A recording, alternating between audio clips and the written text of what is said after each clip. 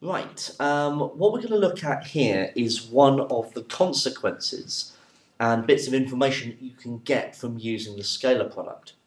So the scalar product from the previous video was written as A dot B is equal to mod A mod B cos theta.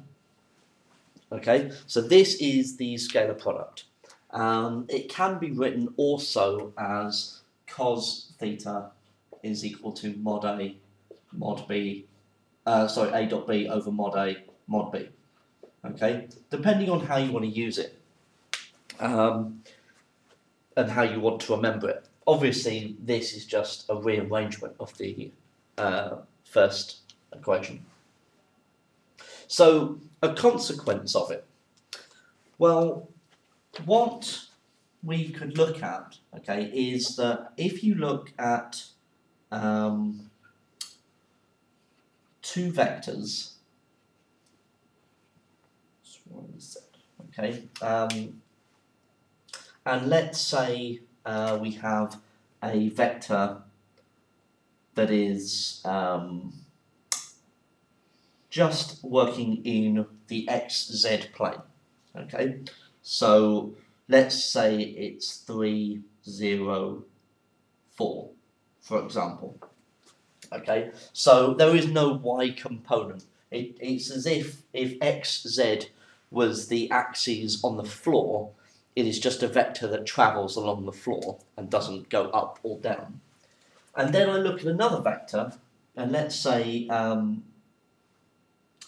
it just goes upwards. Okay, so it's 0, let's say 5, 0. Okay, and let's call this A and this B. Then what's going to happen is that if I do A dotted with B, this is 3, 0, 4 dotted with 0, 5, 0.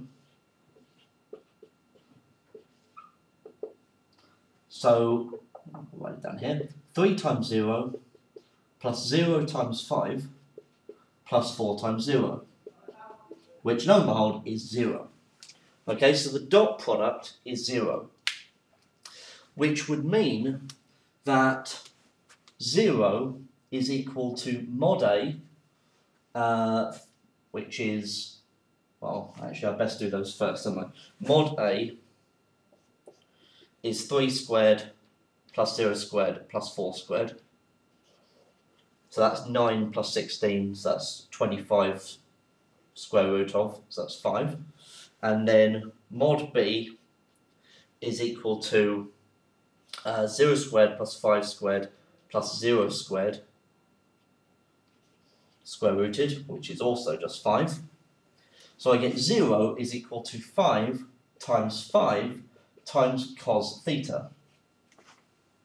So that must mean that cos theta is 0. Now if you think of where is cos theta 0, then you're looking at here and here as well, but the key idea is here, and that's at 90 degrees, okay? So, sorry, my phone's just gone off mid-talking. Brilliant. Let's turn that off. So it crosses at 90 degrees, so it is 0 at 90. So that must mean that the angle between the two vectors is 90 degrees, which, if I've drawn them, like I have here, okay, I have one just going along the floor and one going vertically upwards. So yes, the two vectors are going to meet at right angles. Okay, so they are going to be perpendicular.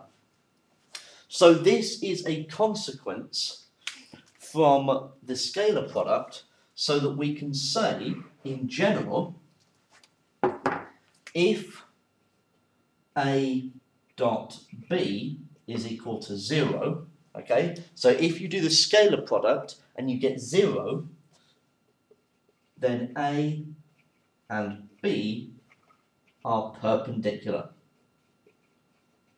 So they meet at right angles. And we will be using this fact later on when we look at the foot of the perpendicular, the coordinates of the foot of the perpendicular, look at the shortest distance from a point to a line, okay?